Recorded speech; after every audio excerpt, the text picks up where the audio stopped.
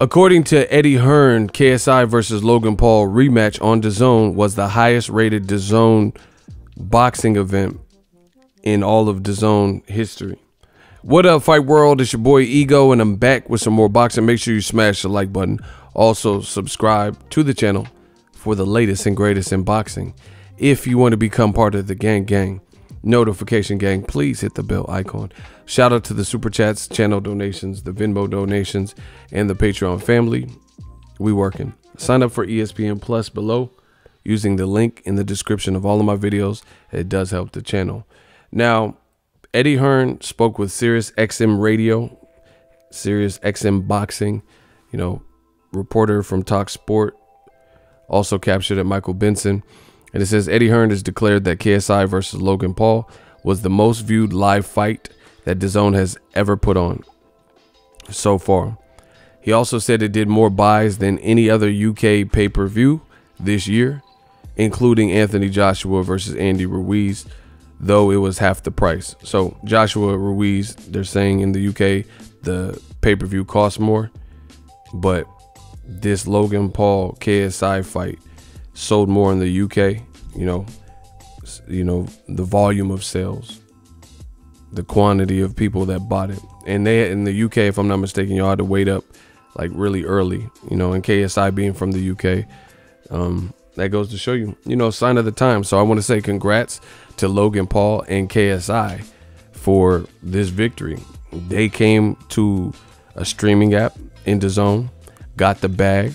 They also used their YouTube, their own YouTube channel, not Dazn YouTube, but their own personal YouTube channel to motivate, encourage people to buy, stream the weigh-in on their own personal channels, and, you know, monetize the videos and build up hype there. And they got a bag.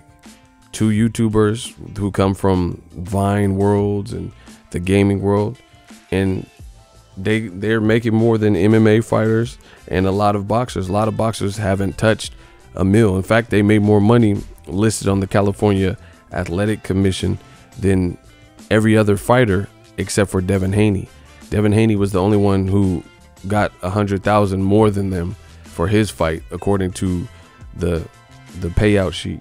But even guys like Billy Joe Saunders, who's a 168-pound champion, he got roughly I don't remember exactly, but I think it was 750K. And KSI and Logan Paul, at least on paper, and you never know, because guys, you know, it could be for tax purposes, they might get more or have incentivized, you know, contracts or whatever, but on the paper, at least, they were getting 900K, which is more than Billy Joe Saunders, more than everyone, again, except for Devin Haney. So again, congrats to KSI and Logan Paul. Now, I made a video before this news broke, and I told you that KSI is the face of Dazn boxing. Him and Logan Paul, they went out there and they've outperformed Canelo, Alvarez, and Joshua, you know, in the UK market with their fight. So shout out to them. I don't know what it really means for Dazn, because KSI said he doesn't really want the trilogy, not really interested. I did a video, KSI and Shannon Briggs had kind of a, it's not a FaceTime, but Instagram live, where they joined, KSI joined Let's Go Champs Instagram live, and they were talking, and he was like, nah, man. He reiterated what he was saying in ring. He said, I'm done with Logan. This was to settle the draw, settle the score. You know, I got other things to do. And he's possibly talked about fighting other people, but as far as he's concerned, Logan Paul, that issue is handled. He said he trained real hard. Logan pushed him, but it is what it is. So I don't really know what Dazn's plan on. Yeah, I don't even know how to feel as a real boxing fan. As a YouTuber, I feel good that, you know, it just shows you that from the YouTube platform, you can make noise, get a fan base, get people interested in what you got to say, and make some money. But I don't know. They said they built this as something that would grow the sport of boxing, and I don't know. I don't know it does that. Just because Jake Paul has said boxing is rigged and he has a fan base, he's saying boxing is rigged now. Shannon Briggs said Eddie Hearn is behind the victory. Logan Paul is offended that he didn't get warnings and he got the 2-point deduction. So, you know, they're trying to create a commotion behind this. and there may not be a rubber match according to KSI, who he's the champ. I don't know if this was a championship fight or what, but he's the victor, if you will. So he kind of calls the shots in that regard. And, you know, they're trying to create a controversy behind it. Meanwhile, to see actual boxers who have worked their whole life in, like Billy Joe Saunders and people amateur pedigree, and they get outdone and more money is given to YouTubers, I don't know that novelty, and when people lay it out on the table and look at it, I don't know what that does to grow boxing. It just shows you can almost have a shortcut and really have a popularity contest and get into the sport of boxing and pass up guys who dedicated their whole life to it. So, I mean, Dazn would have to explain that one about how it uplifts boxing. And then you look at the fights, Billy Joe Saunders and Devin Haney, in my honest opinion, I respect both fighters. Devin Haney especially, definitely watched his whole career, seen him spar live and those kind of things. But he had a dislocated shoulder, and his guy wasn't that game after the knockdown. So it wasn't, out of Devin's last 3 fights, it wasn't Devin's sharpest performance. Yes, he won basically every round, but his guy, the guy that Eddie Hearn got for him, very tentative. Plus he says he has a dislocated shoulder. So it wasn't him at his absolute sharpest. Same thing with Billy Joe Saunders, but Billy Joe Saunders actually just kind of looked bad versus his opponent. So from real hardcore boxing fans, they looked at the performance, especially from Billy Joe Saunders and Devin Haney, and like, we've seen them better. You know, Billy Joe Saunders has definitely put on better performances versus Andy Lee and David Lemieux, and he looked pretty bad before the knockout and knockdowns in round 11. And then he had the nerve to call out Canelo. So I don't know that they gained some crazy traction.